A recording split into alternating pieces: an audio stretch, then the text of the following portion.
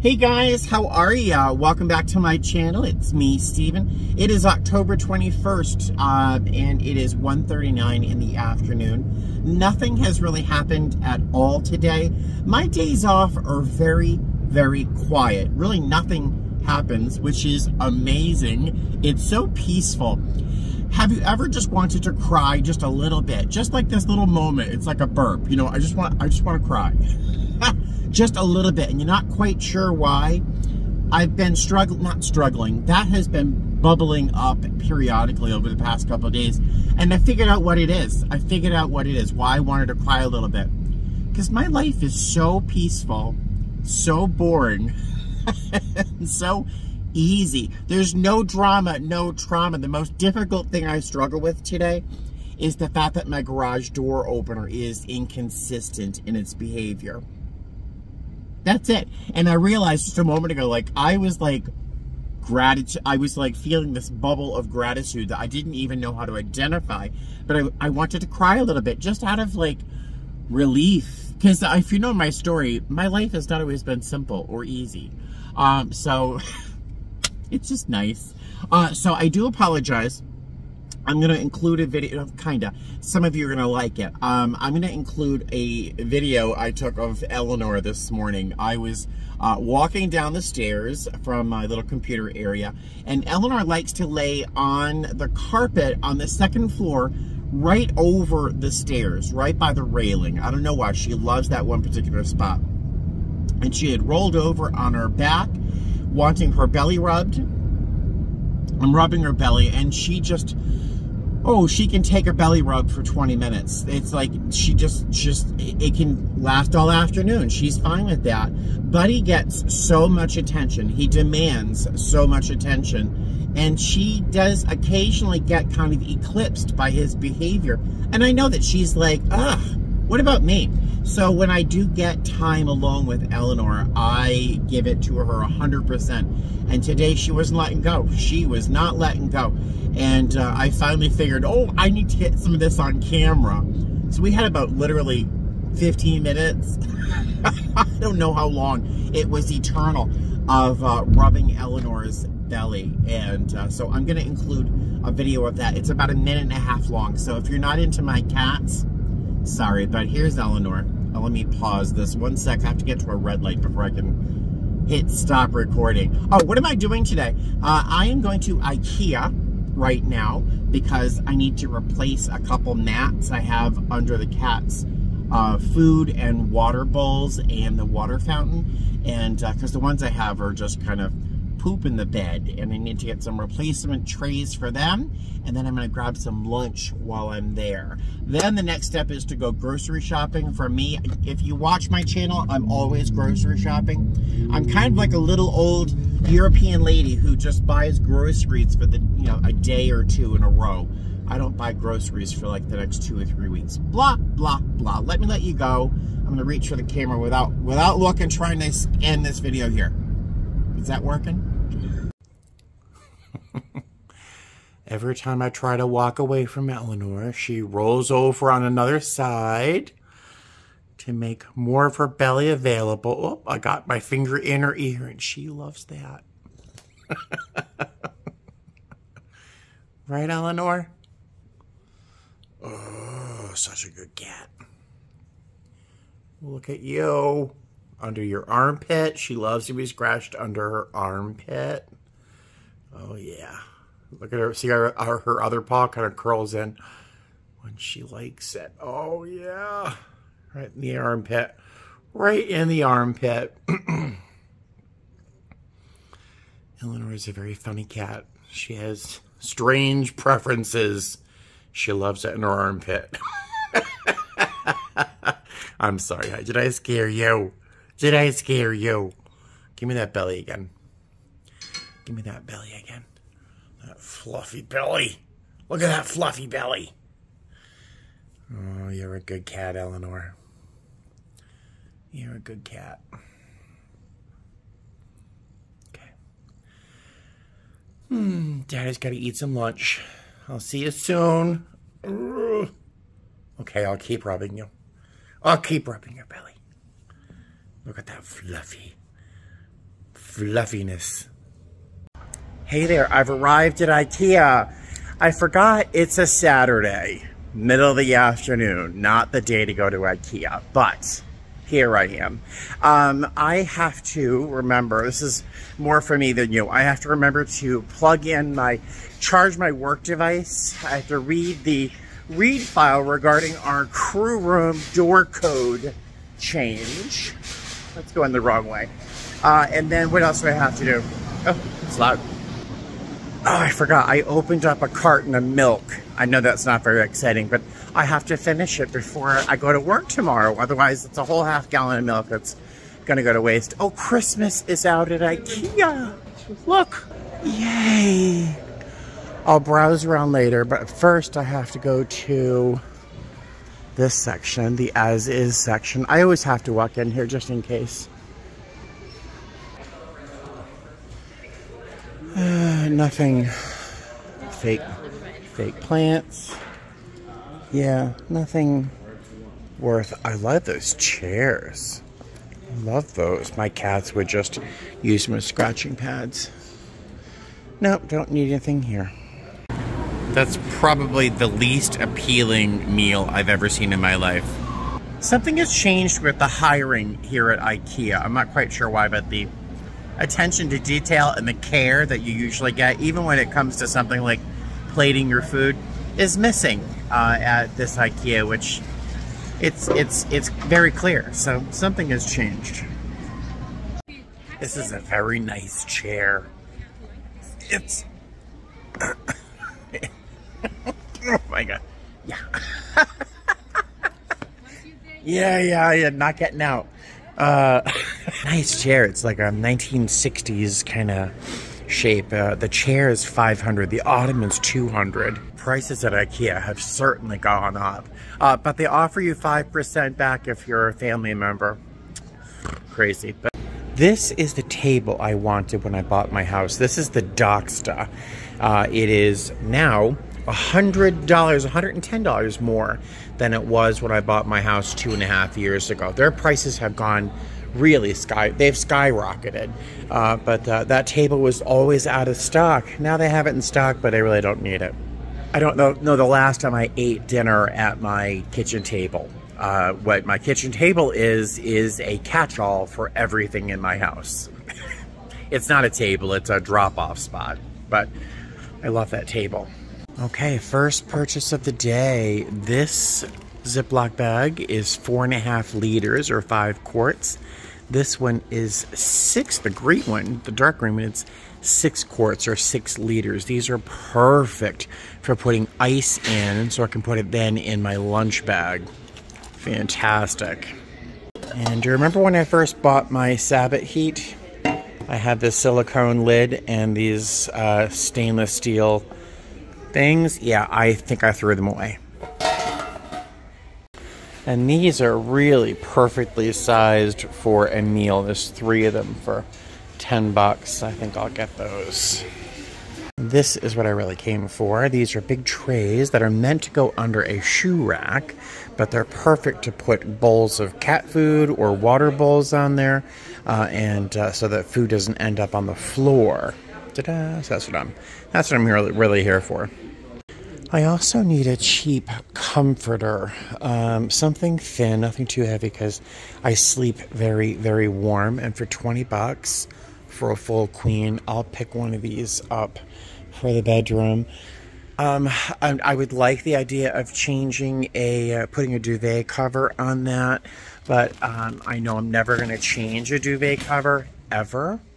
I'm never going to wash it, and because it'll eventually be so covered in cat hair that I might as well have a felt blanket, right?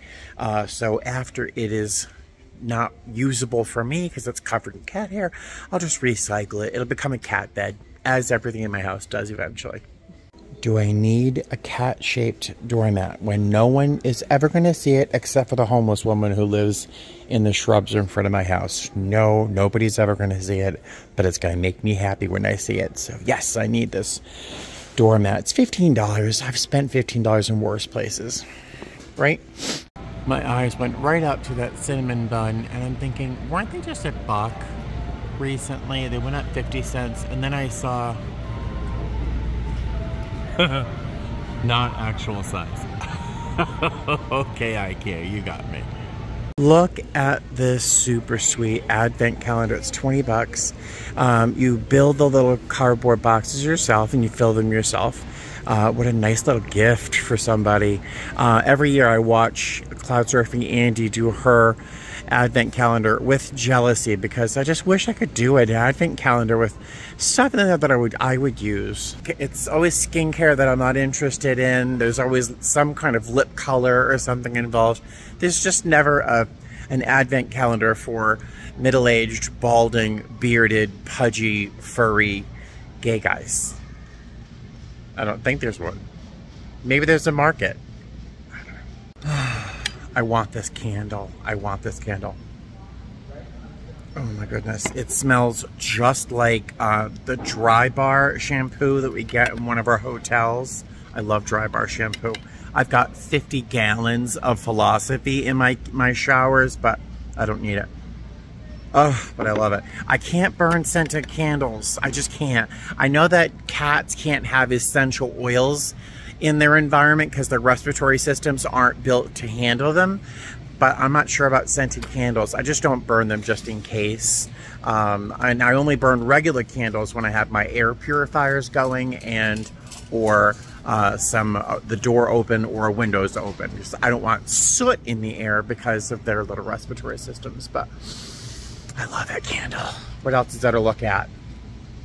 I bought a couple more things. I found this king-size Polar Fleece blanket for 21 bucks in the as-is section. So I got that because I'm sure I'll use it.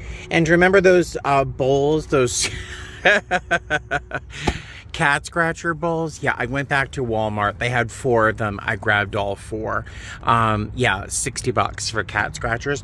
But there's one downstairs, there's one upstairs, and both cats love them. So I'm gonna have one more for downstairs, one more for upstairs, and then 2 backups because eventually these will have to go. So yeah, I hoard cat scratching pads now, but anything for my babies. Look at the, that's so funny because that's exactly what they do. And remember my tire light was orange? It's not like super low, but it's definitely softer than it should be. And that's the one that was repaired. This is the second gas station I've come to change to add air, and this is the second time that I've come upon a hose being cut. So I hope that my tire will survive being parked in employee parking for the next 4 days because I think I'm out of options for air in my tires. All right, let's go grocery shopping. Oh my God. So I just walked out of Sprouts. I spent another 50 bucks. I have been hemorrhaging money over the past couple of days. Hemorrhaging money. But my paycheck was really good. It was probably my best paycheck ever as a flight attendant. I got credit for 112 hours last month. Usually I work around between 78 and 82. So, and anything over 85 was time and a half. So I don't feel too bad about spending money. But I spent like 50 bucks here at Sprouts. If I had spent that money on groceries, regular flat out raw meat and vegetables and stuff like that to cook, well, it would have taken me a long time to cook the meals I got. Plus 2/3, 3/4 of the food I would have purchased would have sat in my fridge for a month, and then I would have had to throw it away. Food waste is a very big issue in my house. I cook a lot and I throw a lot away because it's just me and the 2 cats. So I don't feel too bad about spending money here at Sprouts for pre-made meals. They're really high quality, they're delicious, they're very healthy, they're easy, they're well done, blah, blah, blah. So today has really been nothing but me going to IKEA, Sprouts. I did go to Walmart. I bought those cat scratchers there, and they actually had Eleanor's food, her regular food, so I bought a bag of that too. But yeah, so I've been hemorrhaging money. So this hasn't really been very interesting for this video. So I figured I would answer a question from my comment section, and hopefully that's payment for your time in terms of an interesting amusing story. I don't know. But someone asked, and I forget their name, but they asked any suggestions or advice I have for someone who's maybe afraid to fly or afraid of heights. And then getting on an airplane, which is traveling like 6.5 miles up in the air, right? So the fear of heights is very different than a fear of flying, to my understanding and my own experience. I was afraid to fly before I was a flight attendant. I'm not sure if I've told you this before, but I was terrified of flying. It was any motion, any turbulence, and I was like, I don't care if you were using the armrest. I smacked my hands on the armrests. I would have this white hot death grip on the armrests. Lamaze class breathing and praying to a woman I don't believe in. I mean, I was crying quietly but dramatically. I was terrified of any turbulence because it meant I was going to die, and that's just what was going to happen, right? Turbulence. So that was very different than being afraid of heights. Now, I could be on a balcony sitting far back close to the door and be just fine. If I lean over the edge, I'm going to throw up and have vertigo. I just do not like heights. But, you know, as for a career path, I spend a good amount of time spending like 6.5 miles up in the air. So fear of heights and fear of flying are very, very different. So for fear of flying, for me personally, I had the luxury of time off before I went to training. I had a 6 weeks warning before I had to go to training. And 3 of those weeks, I was still in the Tampa area in Florida.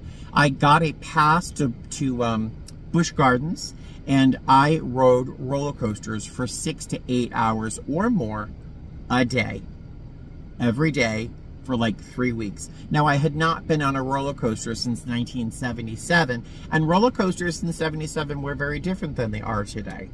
So I went to Busch Gardens, and I figured the safest and the easiest way to do this was to go on what's called a family coaster, and that was what is it? Cheetah Hunt. So I figured it's a family coaster. Children are allowed to go on it by themselves. I think this is probably a safe ride for me. So I got in the front car, not my goal. I just got in line and there you go, get in that car. Got in, there's one guy next to me, and I said to him, I said, hey, you know, I apologize in advance. I'm probably going to scream. This is my first time on a coaster since 77. And he goes, oh, no worries. That's a nice, smooth, easy start. No worries. He was lying, because Cheetah Hunt has this pneumatic system that thrusts you forward. I mean, your ears are blown to the back of your head. And it's very, very scary and thrilling, actually, in the end. And up and down and air time. Oh my God, it was designed to terrify people like me. And I mean, I don't know how I handled it. I'm surprised my teeth didn't snap in 2 pieces. But so I went on roller coasters every day, and I spent a lot of time on Cheetah Hunt, because it actually, I think, was the closest to what airplane turbulence really feels like. This and then airtime and oh. But Montu in Busch Gardens, Tampa is my favorite coaster of all time. So it took me probably 2 weeks to go from screaming to arms up in the air, feet loose. This sounds like a different kind of movie. Just laughing and feel like flying bonelessly through the air. It was just fantastic. But it took me a couple weeks to get there. And by the time I went to training, I was perfectly able to get on an aircraft and handle turbulence as if it were nothing, because it was just another ride. Now, if I really thought about it, we're 6.5 miles up in the air, traveling 520 some odd miles an hour, usually. It's a very different story. But, so I'm afraid of heights as well. Now, I'm fine. I'm not sure if I already said this earlier, but I can sit on a balcony and be fine. I can't lean over the edge with any comfort. Like, I'll throw up, and the sense of vertigo will just go right through me.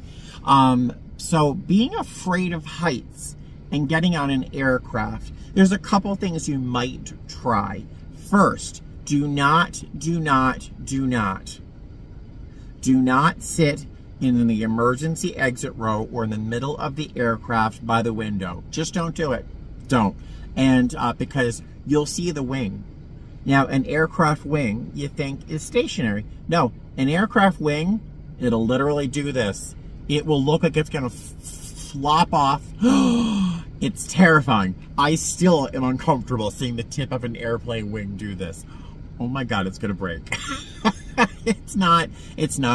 But it's designed to have some flex to it. Otherwise, it would snap. But yeah, just don't sit there. Sit in an aisle seat up in front, in the very front. This is because it's the least turbulent part of the aircraft.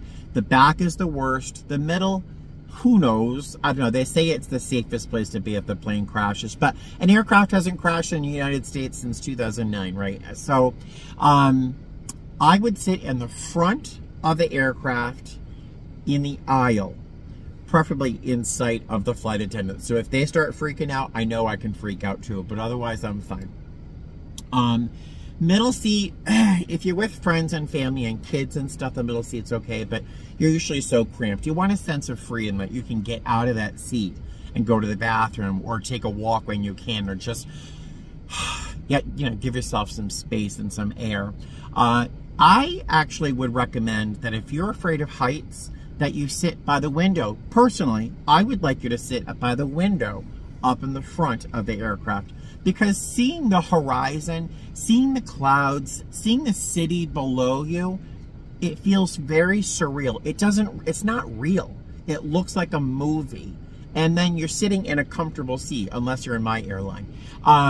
You're sitting in a comfortable seat, probably bored at this time and impatient to get out of there. So to look out the window, it's novel, it's interesting, it'll keep your attention, and it kind of distracts you from really thinking about how high you are in some abstract fashion, which is scarier than the reality. Blah, blah, blah. Did that answer any questions? So I've shared a little story with you. That's my payment for you sitting here watching this probably very boring video. I'm gonna go home. I'm gonna make some dinner. I have some stuff to make at home, probably just some pasta. Give the cats their treats. I have to plug in my work device. I have to drink that milk before it goes bad. What else do I have to do? I'll have to watch this video again to see what I have to do later tonight. That's it for today. Thanks for joining me. I will see you tomorrow. Bye. Toodaloo. Fly safe. Yeah, I almost forgot to say it again.